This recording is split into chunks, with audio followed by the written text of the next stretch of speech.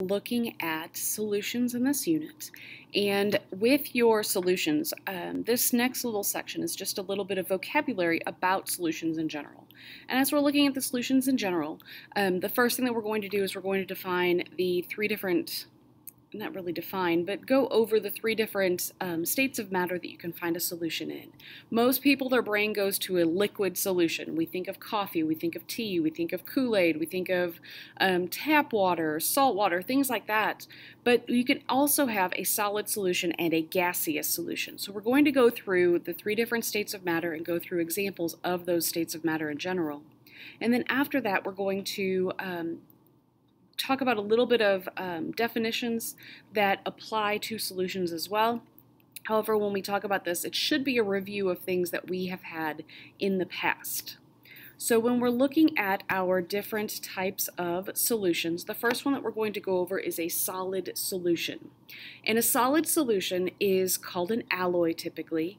They are usually a metal, and people always think about, well, how are they made? What you're going to have to do with the solid solution is you're actually going to have to make it in the liquid state. So let's say that we are making sterling silver. If we're making sterling silver, we're going to start with the silver. We're going to heat it up to its melting point, and it's going to be a liquid. Then we add the other metals to it. We add the other metals to it, we stir it to make sure that everything is all evenly distributed.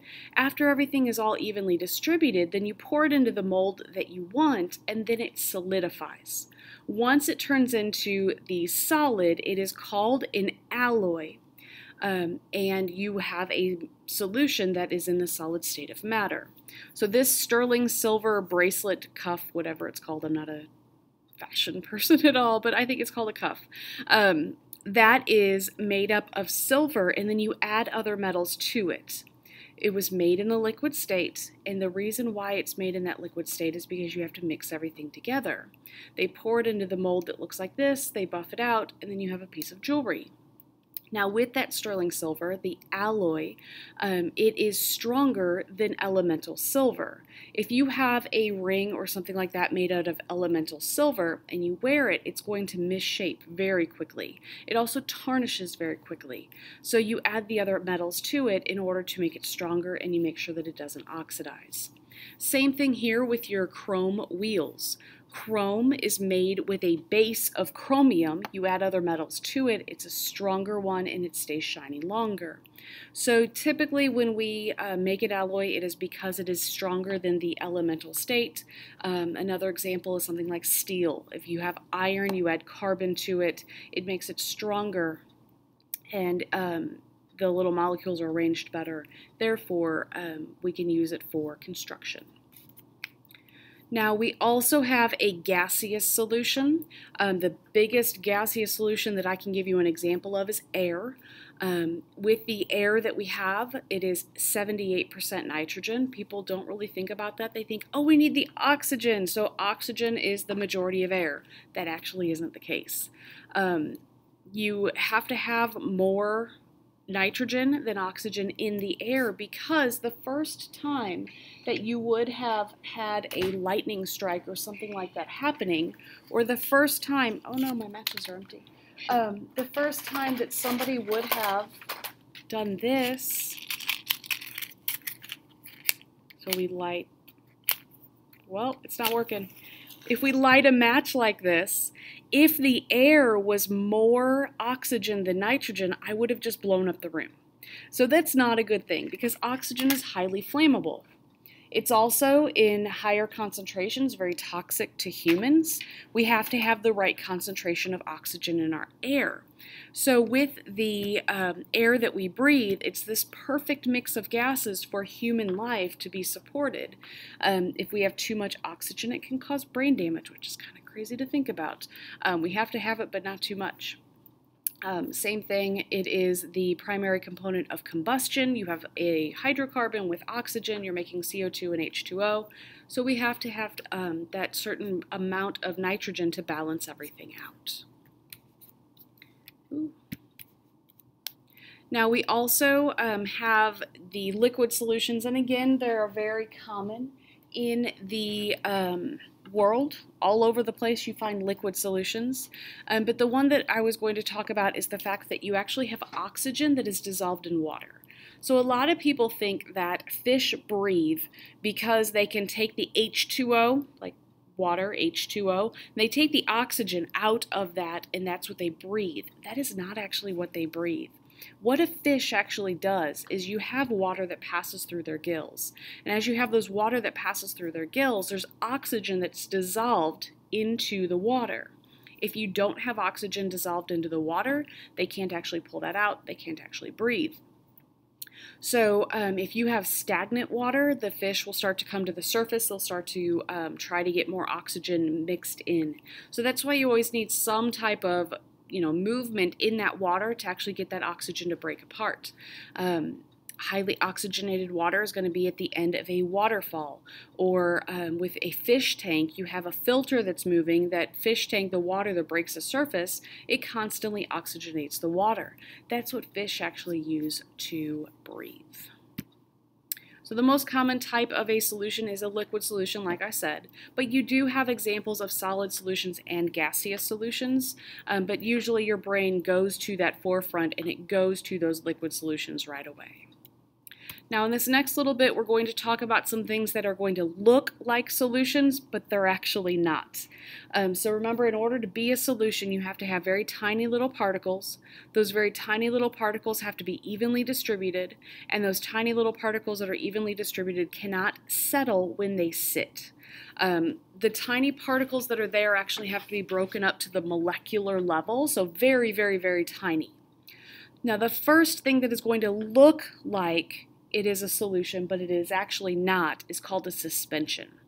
So with your suspensions, you have your particles that are going to be all mixed together, but then when it sits, those particles are heavy enough that gravity pulls them down very slowly. So they're not actually a homogeneous mixture or a solution. They're actually heterogeneous, because you have to make sure that you are keeping everything mixed together, and when they stop, like when you stop mixing, they settle to the bottom because the particle size is too big. So muddy water is a good example of this. If you get this is a little tadpole right here in the water. If you get a tadpole and you get all the muddy water, you let it sit overnight, those big chunks of mud and muck and everything else fall to the bottom, and then the water becomes very clear. So muddy water is a great example of a suspension. Another one would be Pepto-Bismol. Or any type of medication. If you actually have Pepto-Bismol at home and it's been sitting for a little while, you can actually pick it up and you can look at the bottom.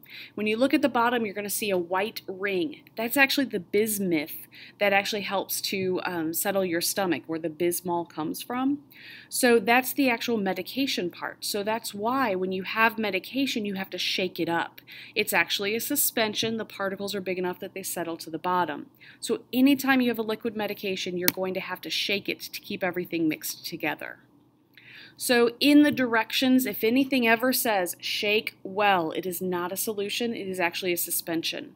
The big thing with suspensions is that the particles are big enough that they settle to the bottom. They look like a solution, but they are not. Now a colloid is another one that is hidden, but this one is tricky. The reason why this one is so tricky is because when the particles are just sitting there, they don't settle to the bottom. The big thing here, though, is that the particles are not evenly distributed and the particles are too big. So with the particles being so big, they're not big enough that gravity takes hold of them. They're not big enough that you can pass it through the filter and all the stuff is actually going to go through. They're not big enough to get trapped in a filter using filtration. So colloids are very difficult to check unless you do a specific test. Milk is a great example of a colloid. You don't have to shake milk in order to drink it. It stays all mixed together. Now chocolate milk is a suspension because that chocolate settles to the bottom, but just plain white milk you don't actually have to shake. The only way of knowing if you have a colloid or if you have a solution is by doing a test called a Tyndall effect. Otherwise, you're going to think that it's a homogeneous mixture or a solution. a great example of this, most people are going to think that your milk is a homogeneous mixture. In 8th grade, they probably gave you that example. However, it's not. It's actually a heterogeneous mixture. Jello is another great example of this. Fog, when you're driving, they tell you to turn your headlamps off. So, not your headlamps off, sorry, your high beams off, and we're going to talk about why in a second. But all of these things, they're going to look like they're evenly distributed, but the particles are just too big to be considered a solution. So the only way of knowing if you have a solution or if you have a suspension is this Tyndall effect test. And your Tyndall effect test, it's being seen in this picture right here, but this cup right here, we have a solution. I know that it's a solution because the light is just passing all the way through it. The particles are not big enough to scatter the light. This one, however, that I know is a colloid, because when the light hits it, the particle is big enough that it acts like a roadblock, and when it acts like a roadblock, it makes the light reflect away. So it kind of glows like this because the light is actually scattering throughout the whatever you're shining it through. I don't want to say through the solution, but through the liquid, sorry. The same thing happens when you're driving at night. So you guys are to the point that you are learning how to drive or you already just know how to drive, but one of the things that they always talk about on your driving exam is when it is foggy, people want to turn on their high beams to try to see through it. That actually doesn't work. That's because fog is a colloid. It's not a solution. The particles of water in fog are actually big enough that when the light hits it, it reflects away. So if you have your high beams on and you're driving through fog, when the light hits it, a lot of it's going to go back to your eyes and it makes it more difficult to see. This is also why fog lamps are at the bottom of your car. So when you turn on the fog lamps on your car, it's on the bottom, so it's not reflecting back into your eyes in a direct line of sight. So when you have a solution versus a colloid, I'm going to move my picture here because this is a glass of milk. You actually have the light being all the way going through if it's a solution. So this one you can see that light, it's a laser, goes all the way through, no problem. This is a glass of milk though. The light doesn't even go to the other side at all whatsoever. That's because the little fat particles that are in the milk, when the light gets to it, it all reflects back. So nothing actually shines through the milk because the particles are large enough of the fat that it makes it reflect away. So the only way of knowing if you have a colloid or if you have a solution is by doing this Tyndall effect. If the light passes through, the particles are small enough to be considered a solution. If they're large enough that it reflects back or bounces away, then it's going to be a colloid. A suspension is the particles are big enough that they settle to the bottom when they sit. So when you're looking at your colloids or your suspensions, you have to figure out which test you're going to use. So if you have something and you're like, oh, I don't know if this is a solution or not, let it sit overnight. If it sits overnight and nothing settles to the bottom, it's either a colloid or it's a solution. When you let it sit overnight and nothing settles to the bottom, you try to shine a light through it. If the light passes all the way through, it's a solution. If it bounces away, it's a colloid. Now we have just a couple more things here to define, and these are actually definitions that we've already had so far this year, so this is nothing new at all whatsoever. But your aqueous solutions, the aqueous, we put the little AQ in parentheses after it, and that just means that it is dissolved in water. So whatever it is your solute, water is your solvent. So with your aqueous solutions, that's typically what you're going to see in chemistry. Very rarely do we use anything else except for water for your solvent when we're making solutions to use in the lab. But your aqueous solutions just means dissolved in water. Now this next one, this is from one of my favorite movies. It's called Idiocracy, and he always talks about the fact that water needs electrolytes. So the next word is electrolytes, because I can't ever talk about electrolytes without thinking about this movie. I think it's probably not I know it's not school appropriate, but I don't even know if it's age appropriate for you guys or not. But if you've seen it, it's great. But he always talked about it's got electrolytes because they actually replace all of their water with something called Brondo. And they say that water is only for the toilets. So anyways, that's a side note. That's why this is up here. But with your aqueous solutions, if they conduct electricity, it's called an electrolyte. Electrolyte just means that it has an ionic compound dissolved in water. The reason why they conduct electricity is because you have positive charges, you have negative charges, because things are breaking down into ions, and the electricity is able to travel across it. So when it says, like, on Gatorade, it's got electrolytes, or on Powerade, it's got electrolytes, that just means that it has ionic compounds in it, things like salt, which is why I can't drink Gatorade. All I taste is salt. I don't taste anything else other than, like, salty flavor. I think it's disgusting. But the electrolytes just have your either polar molecules or your ionic compounds dissolved in it. And this is where first semester we actually took the light bulb and we put it into the different ionic solutions, and then we showed that it conducted electricity. So if you have an ionic compound or a polar molecule dissolved in water, it's called an aqueous solution. And those aqueous solutions conduct electricity, which are called electrolytes. So that's as far as we needed to get today. Again, it's a lot of vocabulary, but we're actually going to start stepping into some math here, not tomorrow, but the next day, where we're going to talk about solvation, and then after we talk about solvation, we have the math at the end of this unit. If you guys have any questions, make sure you ask. Otherwise, have a great day.